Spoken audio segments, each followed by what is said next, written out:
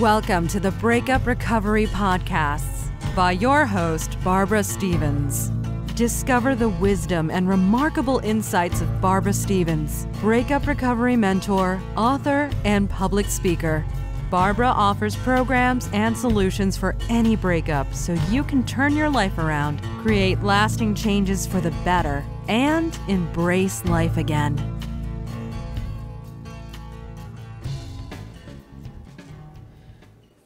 Hello and welcome to my podcast, Breakup Recovery.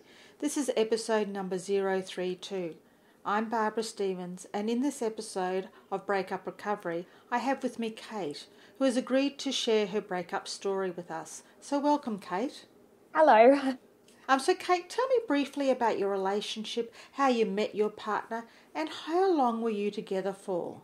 We actually met through a friend of mine. We were both in the art community. We were really young, probably 18 or so, when we met. And we just sort of hit it off at a theatre production that we were both working on. And we were together for about 5 years altogether. So were there any challenges in your relationship? Earlier on, there really weren't. But in saying that, I think in hindsight, my youth probably made me blind to quite a lot of challenges that we had. It was only sort of in the later couple of years that things like him traveling a lot for work and he and I disagreeing on the paths that we should be taking in terms of both of our careers kind of started to become an issue. There were some other things that sort of went on as well. Yes, the issues probably existed all along. I just didn't realise until later.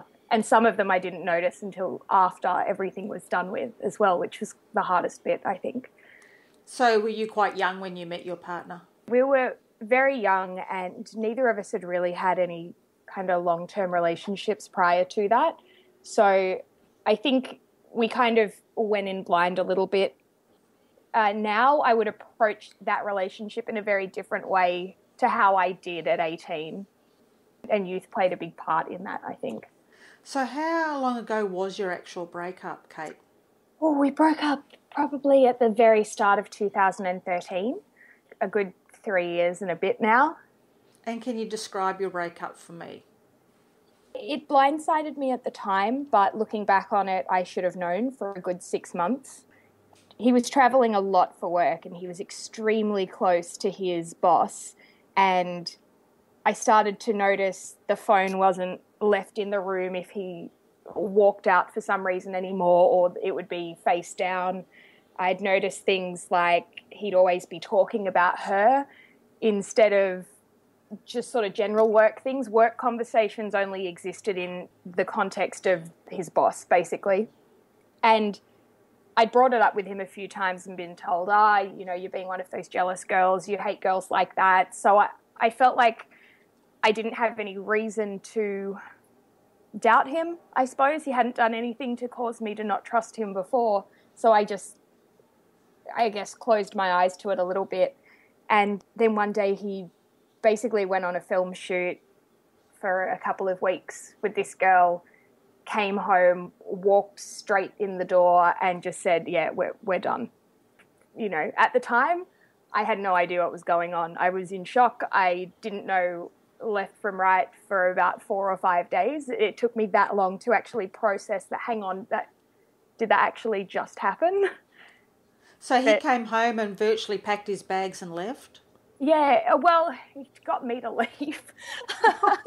I know. Oh, looking back, I feel like I could have been a lot more decisive or something.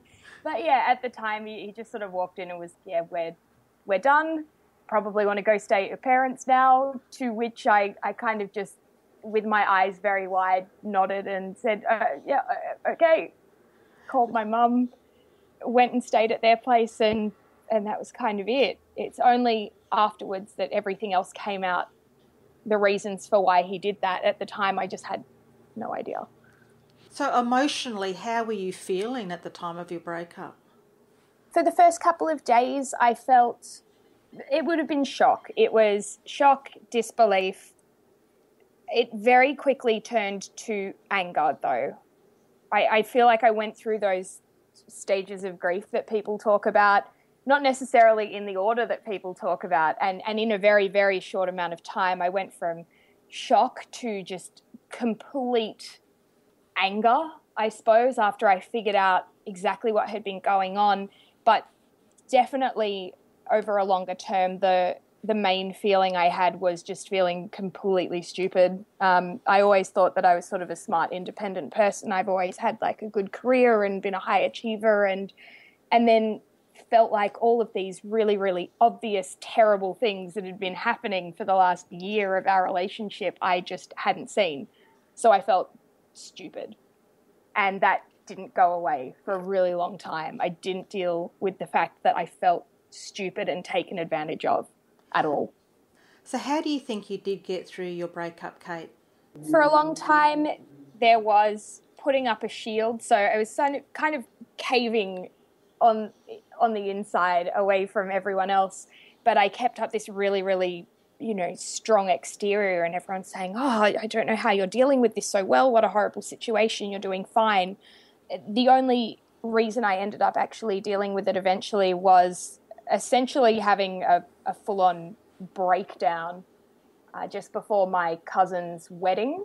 I'd been sick for weeks. I couldn't hold down food. I felt like everything was making me sick. I had allergies to everything, and my hair and skin was awful, and it kind of all just came to a head. And it was actually just within about a month of meeting my current partner, it was almost like everything finally started to get good again, and that was just the straw that broke the camel's back, and I just sort of had a full-on breakdown. My new boyfriend and my parents basically rushed me off to speak to a psychologist, and all of my friends suddenly started supporting me, or I started seeking support from them the way that I should have earlier on. So I had to hit rock bottom before I actually started getting help from people.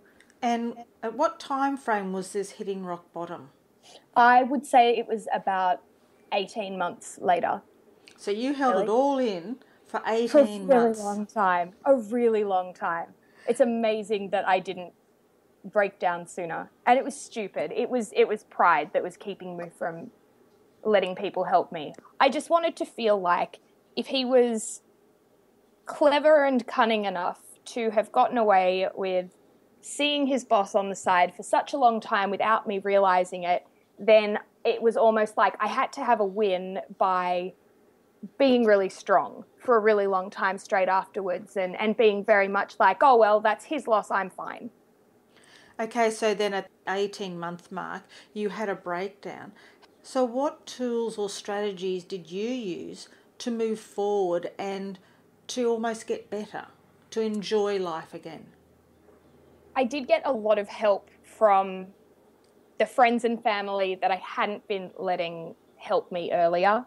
And seeing a psychologist and actually just sitting there and venting about everything really helped. And it helped me put things into perspective in terms of, I suppose, realizing that it wasn't my fault, that I didn't do anything wrong, identifying that the reason I'd been feeling so sick and awful was that I had stressed myself over this situation. It wasn't that I was actually sick. So it kind of took that off my mind, because I'd started, I suppose, spiraling into thinking, oh, I'm really ill. Why do I have all these horrible symptoms? So it was really just intense period of, I suppose, reflection and talking and learning the feelings of stress and anxiety before they hit fully, because I had been having sort of panics about it and didn't really know what they were. So once I knew that was happening, it made it a lot easier to deal with, actually. And seeing the psychologist was a good thing for you to do? Oh, absolutely. I feel like I should have done it a lot earlier. And I would tell anyone now who is even feeling that something is not quite right to actually just go, even if it's once, and just talk. And it was amazing how much better I felt from just getting everything out there to someone who was kind of disconnected from my circle of friends and family. I think that was part of it, again, with the I suppose the pride side of it is not wanting to appear vulnerable to people that I was close with. And for some reason it was okay to talk to a psychologist who I knew is not going to go and, talk with other people I know. It was just, it was almost like I was talking and into a vacuum, and I knew no one else was going to hear it, and it made it so much better. It was as if she wasn't going to judge you at all. I never got that feeling. She somehow just knew what to ask and how to talk to me in a way that didn't make me feel stupid and didn't make me feel like this had all happened because of something that I'd done. She was great at just listening and putting things in perspective for me a little bit too, in a way that I wasn't able to do for myself. And you said that you started to then ask for and seek the support from your family and friends. How did that happen, and what support did they give you? I suppose the most part was just, they didn't even necessarily have to do anything, like bringing me dinners or anything like that. It was really more just them saying, okay, we get that you're struggling and we're here. It was more like they had their hands up saying, okay, we know we're here, it's fine. But they didn't make me feel like I was broken and that they needed to fix me. It was just it was like the hands were there ready to catch me if something went wrong, I think was the best bit of it. And so how do you feel now, Kate? Oh, really? I feel great. I feel like weirdly great. Just a couple of weeks ago, I actually had to talk to my ex for the first time it would have been the first time we spoke to each other since basically the divorce proceedings. And I kind of had this little bit of anger in the back of my mind, even until a couple of weeks ago, thinking, I still hate him. He's still a bit of a jerk. And when we actually had to speak, weirdly enough, through my work, I had this amazing realization that I'm not angry at him anymore. I'm not trying to feel anything. I just genuinely no longer cared. And I thought that shows that I'm actually over it and things are great, and I'm working in a job that he had told me for years that I shouldn't bother trying to, you shouldn't go into this industry, you'll never get work, it's a joke, stay in your boring 9 to 5. And, I'm sort of doing everything that he said I could never do, but I also don't feel like I need to prove that to him. I'm just living my life and doing my own thing, and I have great friends who, never deserted me through all of my sort of weird behaviors when I was really stressed out. So I'm great, and I don't give a crap where he is now or what he's doing. He can go and live his life and it's fine. I don't mind. I will ask you one question about him.